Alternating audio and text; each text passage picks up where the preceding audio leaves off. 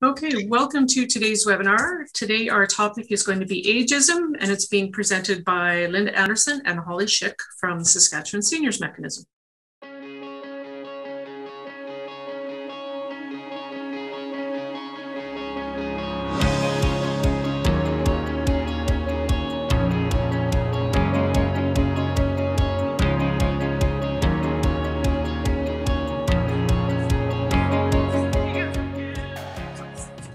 Good afternoon and welcome to today's webinar. Thank you for joining us. My name is Carol. I'm a registered nurse and a nursing practice advisor on the practice team here at the SRNA, and my role today will be to help facilitate the webinar. Before we start, I would like to acknowledge the land that we are on as we gather here today. We acknowledge that we are on Treaty 2, 4, 5, 6, 7, 8, and 10 territories and the home of the Métis. We pay our respects to the First Nations and Métis ancestors of this place and reaffirm our relationship with one another. Our topic today is ageism, and it's going to be presented by Linda Anderson and Holly Schick from the Saskatchewan Seniors Mechanism. Okay. Well, glad to be here. I'm Linda, and at SSM, my role is communication and ageism awareness. So this webinar is pretty well up my alley. And Holly? I am Holly, and I'm the Executive Director at SSM, and very glad to be here with you today. So we are from Saskatchewan Seniors Mechanism, and as you see, our tagline that what it is we're about, we're saying older adults are moving forward, constantly so. And we have a vision. And the vision is quality life for all older adults in Saskatchewan. Well, it's a good vision, and we work away at it, and people seem to feel that that is exactly where we're wanting to go. But ageism is something that does create an obstacle to us achieving this vision. It gets in the way. So sometimes we have to go around or go over it or do something about that obstacle. And this webinar is part of that. So one of the things that we need to know is that many older people are contributing to society. If we look around our communities, we may know that. However, there are negative attitudes towards older people. And it's these three things turn out. We stereotype, which is how we think. We discriminate, which is how we act. And prejudice is how we feel. And we'll talk a little bit about that later on in this webinar. But what the World Health Organization says is that those prejudices, those reactions, those attitudes have very bad effects on health and well-being of older people. The positive thing is ageism, unlike aging, isn't inevitable. And longevity is here to stay. The world has changed very, very much. And people talk about, my goodness, our population of older adults is growing and growing. We have seen figures that say that by 2030, that the older proportion, the 75 plus portion, will have increased immensely, that it'll increase even more than the younger portion, which is of course something like the baby boomers going through. And that's precisely where it is. But what's important to remember, that longevity isn't a bad thing, it's a good thing. And ending ageism will help us to see that it's a benefit for us all. It's an advantage for us when we think about how older adults contribute. Back on that other side again, this one's from Australia. The Benevolent Society in Australia did years-long surveying and reporting and investigating and analysis, and they found, unfortunately, that ageism is growing. It isn't lessening, it's growing. That it's having the perceived value of older people is declining rather than growing. Now, this report came out a couple of years ago, And Australia has been working away, so I'll be interested to see what future reports might say. But that declining value, the understanding's declining value, is having real effects on people. And in Canada, who has noticed? Well, I don't know if any of you are familiar with Hazel McCallion, who was the former mayor of Mississauga. When I lived in Toronto, Hazel was the mayor. We called her Hurricane Hazel. At that time, she was probably in her 80s, and she was active. And I must say, I didn't agree with all of her policies, but I sure respected her caring and her activity. This little picture down here of Hazel in the green is from this year, March 17th, St. Patrick's Day, and her 100th birthday. And there she was. So Hazel says, Canadians need to confront the reality that every day its older citizens deal with the most widely tolerated form of social prejudice in the country, and that is ageism. It is tolerated more than some of the other ages, other isms, I guess is what I should say. This little statement is from a woman named Rachel McAlpine. She's an author. She's in her 70s now, and she lives in New Zealand.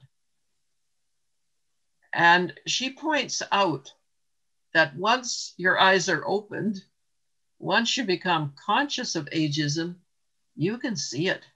You can see it everywhere. And you can see how old people are still unthinkingly stereotyped and mocked and rejected. For what? Because they're old. And Rachel went on, as she became more and more aware, to say that the worst thing for her was when she recognized in herself the same contempt. And I believe that comes when a person thinks, well, there's those old, frail, having lost their memory, old people. They're something else. They're other. I'm not that. And there comes that little bit of contempt for their declining abilities, cognitive or physical. And she found that puzzled her. And it puzzled her to the point she did some art. And she wrote this poem that I'm going to read now. I found ageism rampaging in my neighborhood, in job descriptions and prescriptions, in jokes and compliments and ads on every screen, in tips and fads, on videos and TV shows, in greeting cards, in camouflage and tiny acts of sabotage. I found it looming over me on billboards, big and bald.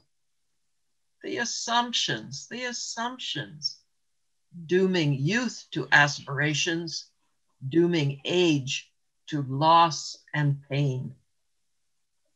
But the very shockingest of shocks was to meet the advocates of ageism within, using my mouth to speak their nonsense, sniping and sneering and whining and lobbying and mocking the old for being old from a stadium under my skin. So give some thought for a minute to your experiences in your life. Have you ever been treated differently because of your age? And often people who are treated differently are the younger and the older in the spectrum. Sometimes we categorize teenagers, and we certainly categorize older adults in a certain way. So have you ever been treated differently because of your age? Do you mind revealing your age publicly? Do you have any sense that revealing your age in some way treat you? Can it affect your chances of promotion or getting a job? Are your chances better or worse because of your age? I'm not sure in nursing, I think that someone who's older would have experience, and that would be a good thing. On the other hand, in nursing? Does it affect whether you get a certain promotion, a certain job?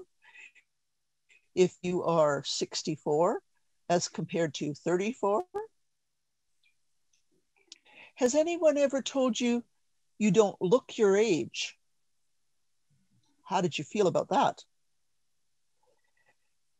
Think for a minute about what are the most common and effective ways that ageism is spread in our families and in our communities and in our workplaces. What do you think the most common and effective ways are? Well, interestingly, the answer to that question is that the most common and effective ways are in our own words very often. Our own words reveal the ageism that's embedded within us, that we've learned over years and years and may not even recognize is there. And our words continue to spread that ageism to others and reinforce it in ourselves.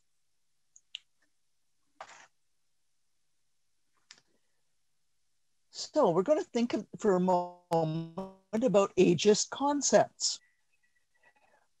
Is it an ageist statement to say, you don't look 72? What's wrong with that? A lot of people would take that as a compliment if they're 72. But what does 72 look like? What do we expect certain ages to look like?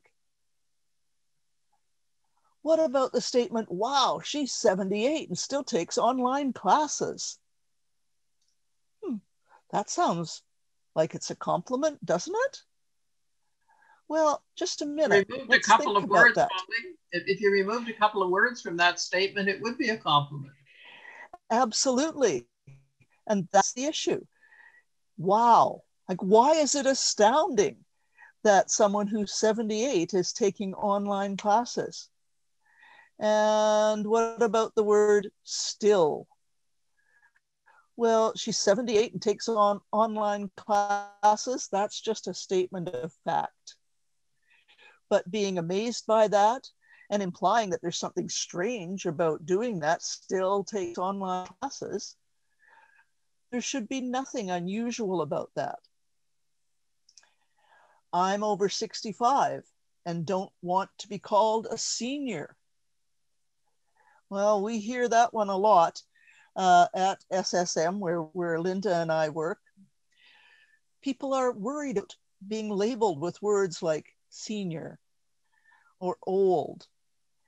And the reason for that tends to be that they carry a certain baggage. Words carry baggage with them quite often. So people get the impression that might mean that they're no longer important, that they're going to be seen in a certain way. We often try to use the term older adults when it comes to talking about older people, but there should be nothing wrong with saying senior or referring to someone as old. There's nothing wrong with being old. Only ageism says. More examples coming up for you. Yeah, only ageism says old is bad, young is good. That's right. That's right. So a couple more examples. And here we're getting into a territory that many of you might be familiar with, and that's the medical area. So the doctor talking to, and his son Tom is with him. So doctor says, Tom, your dad has an early stage of prostate cancer. It grows slowly, so we probably won't do radiation or surgery. Well, there's lots of things wrong with this statement. First of all, why is the doctor talking to Tom and not to Bill?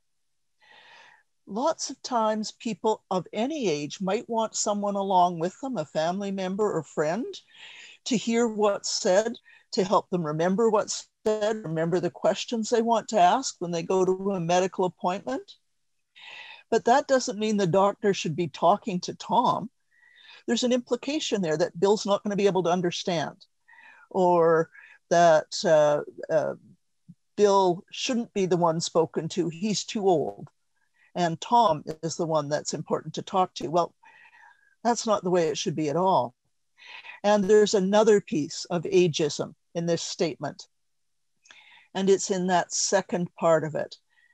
It grows slowly, so we probably won't do radiation or surgery. Why not? Would the same thing be true if Bill was 50?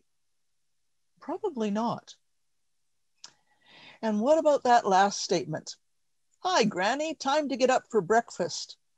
This is one that you might particularly hear in a long-term care facility, for instance, where there are people who are aides and caregivers who are encouraging someone that it's now time for breakfast. So what's wrong with this? Well, calling someone Granny. Is that their granny? No, probably not. So is that appropriate? And what are other ways that you might address someone? And most important of all, ask the person what they would like to be called. Do they want to be referred to by their name? Do they want to be referred to as Mrs. or Ms. or Mr. So-and-so? Or do they want to be called Granny? Maybe they think that's a great thing. And in fact, sometimes the way we address people can reflect our cultural background and what's common in our culture, whatever that is. And so it's important to remember, let's check with people and see what they want to be called. I said earlier on that we would look a little bit more closely about the construction of ageism and how ageism is revealed. And so the little box on the left-hand side of the screen, I think it's where you'd see it in the broadcast, talks about the cognitive, the logical, the brain, the cognitive. That's where our perceptions show. This is what we think. And then what we think, though, affects our emotions. And it's from our emotions that we show prejudice. And some of those emotions can be fear, can be resentment, can be just a hesitancy about the other. So that'll come out with a prejudice of either wanting to avoid or putting people down simply because it feels as though they're not as good now as they once were. And that's the part where you're moving to the behavioral results of thinking in a certain way and where discrimination starts to happen. And discrimination can be so subtle, and it can occur in different ways and in different ways that we interact with people. And that's what the right-hand box is about.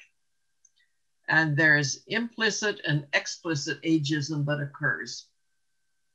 On the micro level, that's interpersonally amongst individuals, where you might have said the compliment about, you don't look 72. Well, that's an implicit and explicit ageism all the way through, that somehow 72 is not very great, but you don't look it so you're okay. And then there's other interpersonal reactions where the ageism might occur.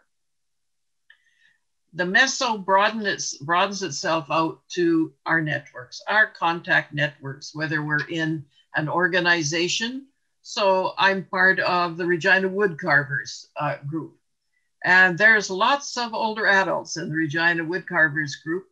But do we then kind of implicitly say, well, you're a bunch of old people? And where that came out, I think most often, was when there was a decision around how we're going to meet during the pandemic. How can we be together? Well, maybe we can do it on Facebook.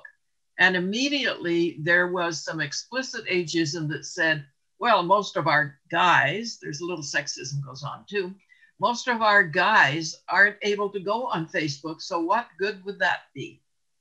Well, I mean, they worked their way through, and actually there is a Facebook group for the wood carvers now. And then the big one, the macro. And that's embedded in our societies through our institutional policies or our cultural traditions, what we expect and to see and how we expect to treat and interact with older adults of whatever kind.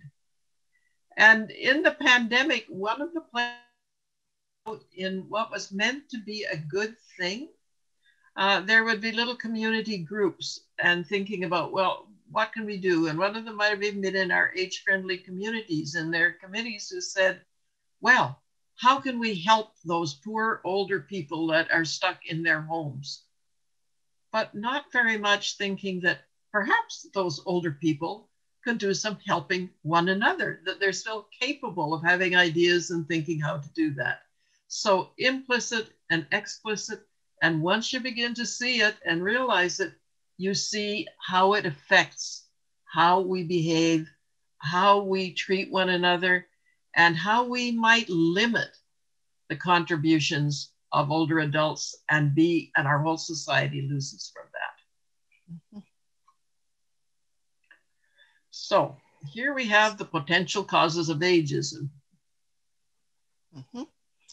Take a look first at the rectangle on the upper right-hand side of your screen. And this would particularly affect people who were working in a setting such as long-term care or working in a hospital setting where most of the patients they dealt with were older.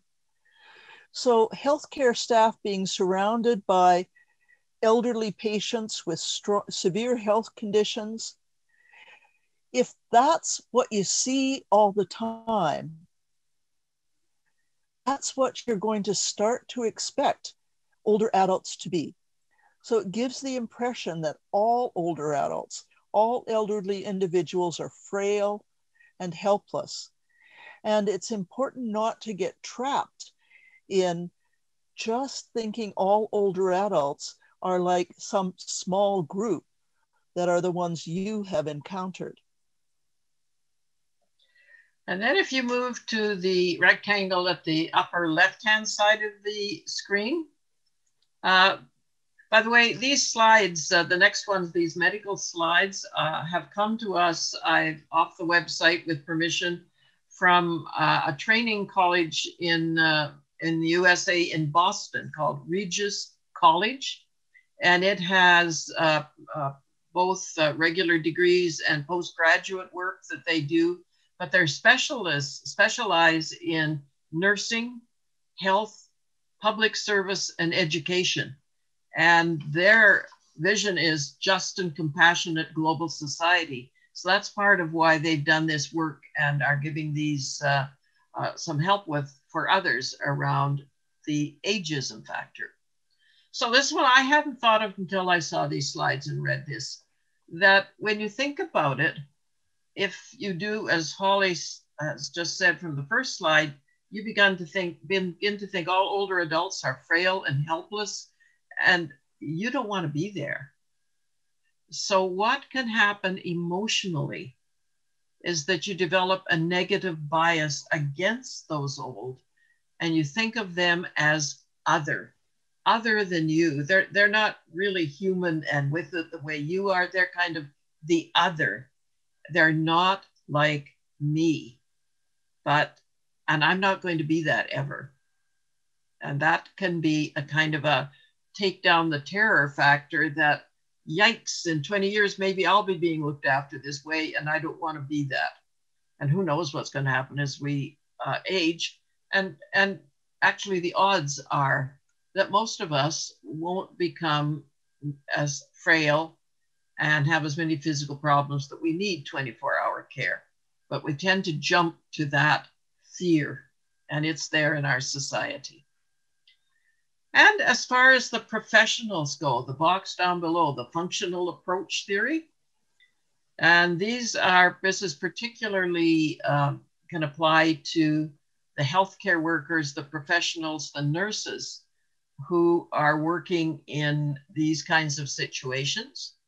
So that stereotype of the individuals, they are the people, they're there, we have to look after them. I am the professional, I'm functional. And so I will concentrate on the task aspects of the care of these others. And the more efficiently that these tasks are accomplished, the more respected the healthcare worker will be in his or her in-group of professionals. It's the place where we want to be. And if you take a look at the rectangle on the lower right side of your screen, where it talks about trainees' attitudes being shaped by misconceptions. And I don't think it's just trainees' attitudes. I think it is the attitudes of many people in the healthcare system, where you think about, is it indeed nobler, more important to treat a young mother than an 89-year-old with complex health issues? Well, the pandemic has certainly raised those kind of concerns for us as we became aware maybe there'd be a point where there was a need to triage who was treated that had COVID-19 because we knew we couldn't handle it. So that fear was there. What about, is there going to be a lack of ventilators? Who would get the ventilators? And while we never actually made it to the point, at least here in our part of the world, where that kind of triaging had to happen, we saw that it happened in some parts of the world. And so were decisions being made? Would we have made decisions based on age? What would that have done to those decisions?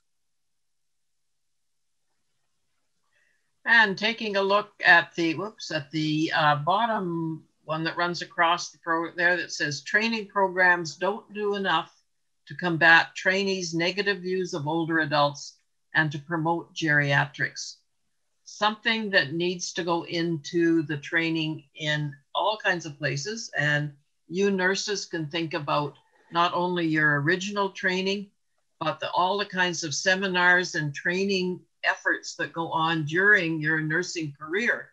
And that you can also look around you at the same kinds of training that goes for other healthcare workers with whom you associate, whether they're the personal support workers or whether they're the doctors. And I want to quote Dr. Samir Sinha, who is the Director of Geriatrics at Mount Sinai Health in Toronto, very well recognized as an effective and knowledgeable doctor of geriatrics. And he recommends that collaborative education to support and prepare physicians, nurses, occupational therapists, physiotherapists, social workers, and all relevant healthcare professionals is a necessity.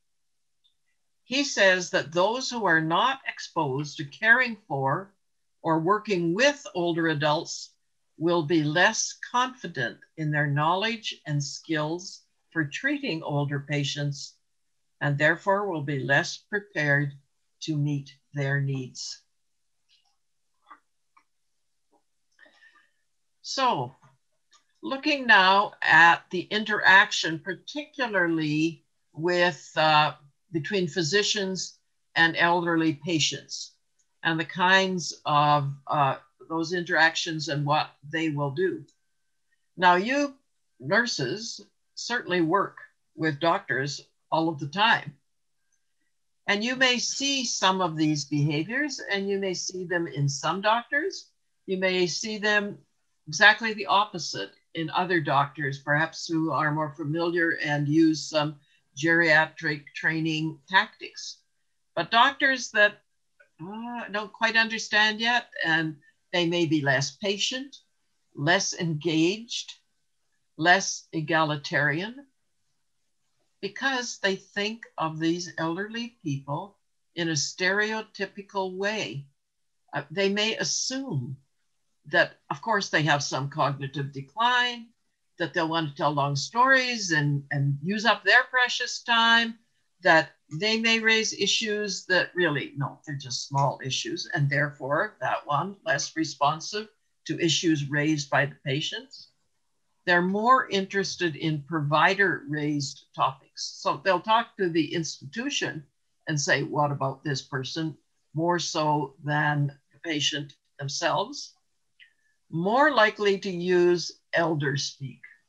And I don't know if you've come across elder speak, but it's there. The slower, sometimes louder, slower, exaggerated, talk louder, that'll help. And a simpler vocabulary. Don't use the medical term or explain it, just say something else. And that bottom line assumption that the patient is cognitively impaired, so you're not going to explain anything about it. So you as nurses, this is a delicate little balance, isn't it? You can't just bop on in and make it look as though the doctor is doing something wrong. But what can you do and what can you keep in mind?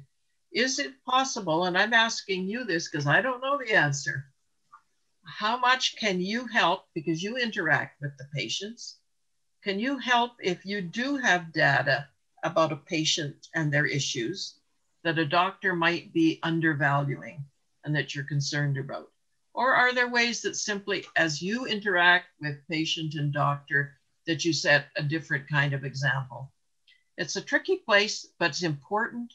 And I really do think that you nurses have such a key role to play in all aspects of patients' care that this is really important.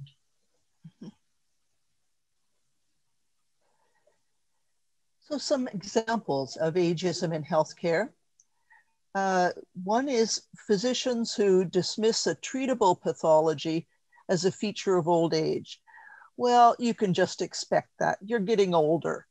You can expect things to hurt a little more or your joints to be achy. And therefore just dismiss that rather than looking at possible ways to treat something. And in some ways, the flip side of that is that healthcare providers sometimes treat the natural effects of aging as a disease and try and find some drug or some solution for absolute aging, because our bodies do change as we age. Another example is staff members who share or laugh at ageist jokes. And this is like jokes about any group, that those jokes, they might seem harmless, but really what they're doing is furthering stereotypes. And in this case, furthering ageist stereotypes. Staff members who have implicit ageist thoughts, feelings, and behaviors toward elderly patients. And so often that without conscious awareness is important. That's talking about how that sense of ageism gets embedded in many of us. We don't even stop to think about it. We don't realize it. And therefore we further ageism. And that goes along with providers who apply stereotypes to older adults, whether consciously or unconsciously.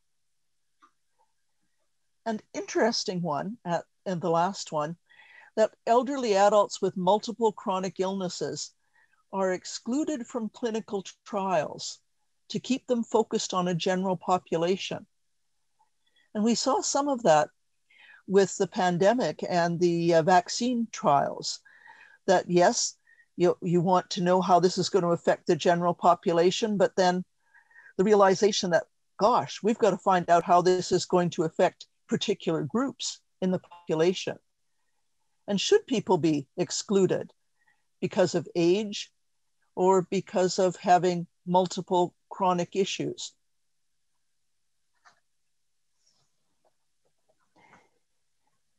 Another aspect to ageism in healthcare is self-ageism. And this is something that while it comes from older adults themselves, is something that healthcare providers can help older adults with at times. So older adults are sometimes less likely to seek healthcare. The same notion of, well, it's just old age. Nobody can help me with this. And same kind of reasons are more likely to be undertreated. They don't necessarily seek healthcare, and they maybe don't speak up about the issues and concerns that they have with their health. That's where healthcare providers can help that. Ask questions, encourage them to share what's going on, not just in one area, but to encourage them to talk about their life, how their life is being affected by their health and the issues they might be facing. Sometimes self-ageism can result in people who are less likely to engage in preventive behaviors. They think, oh, I'm too old, doesn't matter anyway, I'm just getting old and it's all downhill from here. So they pass on having regular physical examinations. They don't worry so much about what they eat. Perhaps even things like, why do I need to use a seatbelt? I'm old anyway. Does it really matter if I get hurt? Or exercise. So self-ageism certainly is an issue, and it's one that I think health can help older adults address quite often.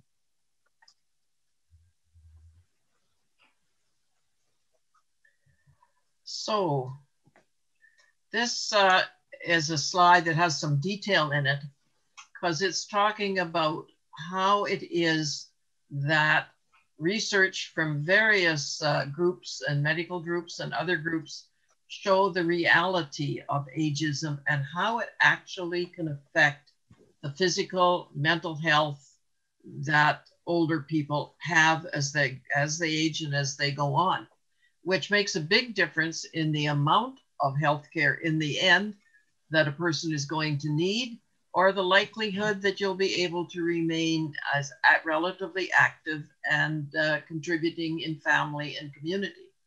So this first one, just as Holly was talking about, if you have embedded ageism in yourself and those around you, then you don't talk about healthcare as much as other people would. You don't talk to your providers, you don't talk to your doctor, you don't go to the clinic, you maybe don't go to alternate health and get some help with physiotherapy for that darn thing in your neck that keeps going click when it shouldn't and hurts, all those kinds of things. We also know, and this is quite true, so we're back to Bill and Tom from the example of ages ago, seniors accompanied to medical visits raise fewer topics and are less assertive. The group dynamic changes. Now, I've gone with my partner, Bill, to visit his doctor. We had changed. We both now have the same GP. Very good. We like him. It's all great. But certainly, and he certainly is not ageist and only talks to Bill. But Bill wants me to hear too, just in case there's something. He always thinks that my medical degree off the back of the cornflakes box is better than some others. So he'd like to have my opinion, which is kind of complimentary. Anyway, the group dynamic there, it can be helpful or not helpful. With our doctor, it's helpful because I might remember something that Bill was talking about that he wanted to talk and that he's forgotten, even though he's written most of his stuff down on a note, which is a good thing for people to do when you're going for your examination or your visit. But the group dynamic is definitely different. When I accompanied my sister Mavis when she was in her cancer journey and we went to the clinics, sometimes the doctors wanted to talk to me rather than to her. Back to that dynamic. And the trouble is, down in the purple, those negative age stereotypes can result in actual physical illness. that, and I think the one at the bottom is the one where most of it happens through tension. Ageism and the internal tension of that can result in more inflammation throughout the body, more cortisol secretions, which we don't want. And all of those physiological pathways are closely related to cardiovascular disease and severe loss of cognitive performance. You might think yourself into having poor cognitive ability. That's pretty scary. And we don't need that for our older people. And we don't need that for those of you that help to care for them. So, taking steps to reduce ageism in healthcare. The part at the bottom, although I do like this picture of all of the different kinds of older people who are getting health care. Do they all look the same? No. Do they all need the same care? No. But they all need care, and they all need consultation, and they all need to be respected as it happens. But the trouble is that the ageism in health care exists throughout our systems. It's in all kinds of healthcare, and I'm now focusing on Saskatchewan, whether it's in institutions, in clinics, in home care, health businesses, pharmacies. There's places where the ageism shows itself. So we at SSM are really feeling that what we've learned is that there needs to be systemic change for all older adults and all aspects, because everybody is being affected. So we're trying to work on this by promoting positive aging and encouraging the rethinking of support for older adults. And that includes a number of things. First of all, it includes home supports. And those supports are so people can stay in their own homes as long as possible. That might mean increases in home care, and it means looking at things beyond the medical and personal care aspects. Things like helping people to maintain their yard or do some of the heavier aspects of the housekeeping tasks. People want to be able to stay in their own homes as long as possible. And everyone wants to be able to have choices about where we live and how we live. Long-term care, we need to change some ways we do things there. Certainly you think, oh, the pandemic shows us some of the things that need to change, but they're beyond the kinds of things the pandemic has pointed out in many ways, because ageism occurs when we see long-term care as a place where all it's about is medical care, and all it is about is looking after people's medical needs. Because long-term care should be seen as the resident's home. This is perhaps the last home that they will live in, and it still is their home. And those residents still want to contribute to the world around them. They want to be engaged. They want to be creative. They want to have a sense of purpose and a sense of community. And that can involve a real shift in the understanding of the staff roles, to shift away from usually focusing on a medical maintenance model to supporting quality of life for those residents. The interesting thing about making a shift to providing more home supports, shifting the way we think about supporting older adults along the continuum of aging, is that it is cost effective too. It's interesting that many things that we've seen indicate that keeping people in their own homes with additional home supports actually cost about 1/3 of what it costs to have someone in long-term care. So this is important. It's a cost-effective of addressing people's needs and giving people the things that they want. It's a win-win. People can have quality of life, both in their own homes as they age with additional home supports, or as they move into long-term care, they can still have quality of life at that point in their lives. It's a win-win because they're healthier, happier, governments get to spend less, and communities get to keep their residents there as long as possible, contributing to those communities. Definitely a win-win as we address systemic ageism in these ways.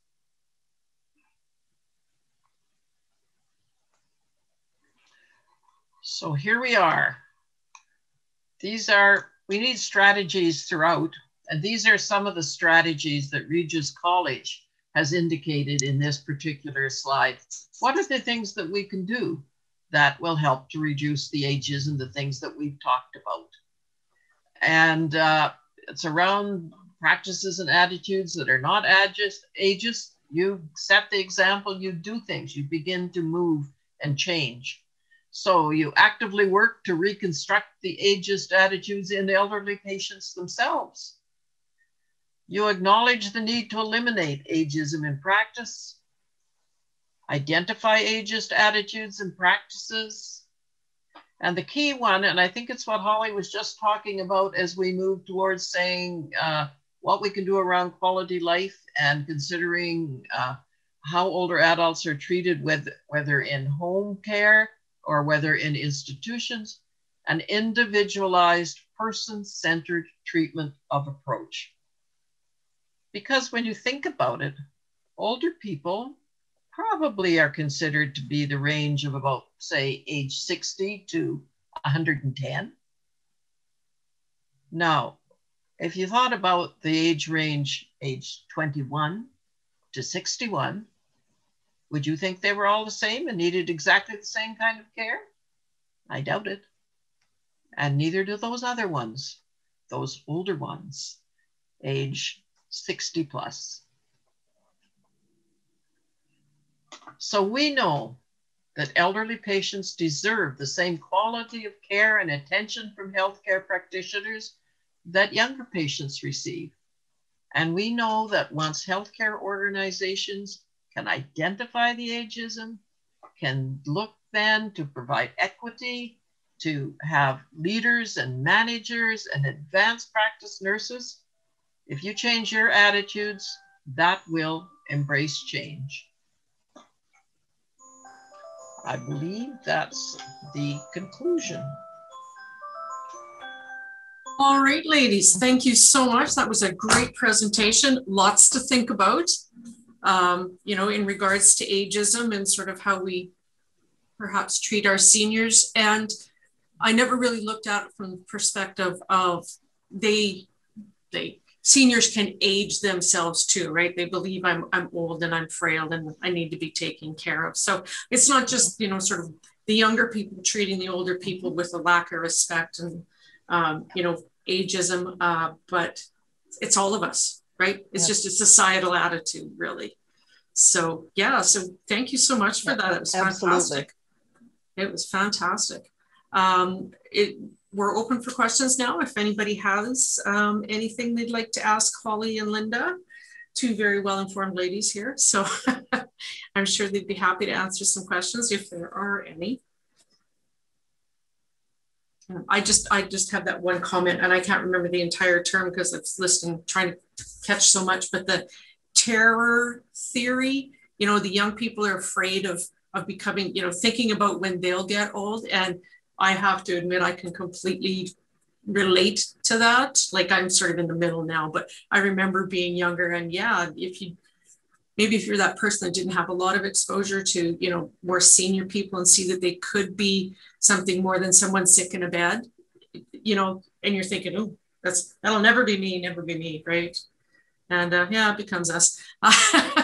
But yeah, I can see that people trying to avoid that and perhaps being disrespectful in their communication with elders without really intending to be, I think. So anyways. I know that one of the things that comments that came up at our conference was that prior to the pandemic, people didn't want to be in long-term care, and now they're terrified of it. Oh. So it's interesting. Nobody wants what they think of as the negative image, the ageist image right. of what getting old is going to be. Yeah. So how do we shift that? How do we help people to see that all older adults are not the same? Right. And all older adults still have a contribution to make and Absolutely. are still of value, no matter what their circumstance. Yeah.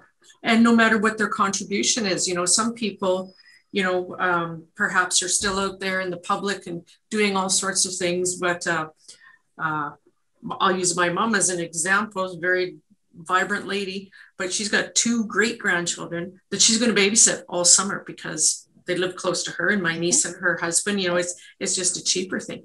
And she keeps up with those kids, and believe me, they're busy. So that's her contribution, right? And it shouldn't be negated because, she's too old to do that. No, that's not true. So yeah, everyone has a contribution to make.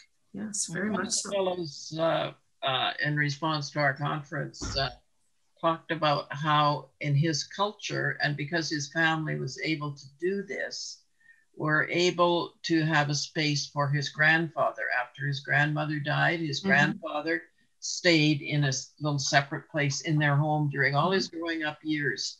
And the grandfather's health declined and needed help and all the rest of that. But he said the richness of his own life that increased because he had that interaction with his grandfather simply cannot be measured. Yes, absolutely. Who he has come to be. Yeah, yeah, that's right. It definitely has an impact. So yeah. Well, ladies, we don't have any questions, but I've got just a couple more slides here. Okay.